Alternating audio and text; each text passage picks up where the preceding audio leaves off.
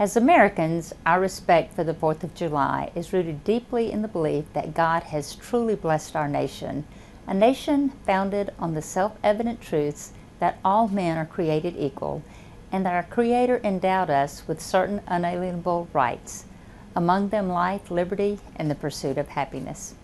As the pandemic recedes, we are certainly freer this year to join family, friends, and our fellow Americans to celebrate our Independence Day. In Mississippi, I'm confident that our celebrations will include taking time to remember that freedom isn't free.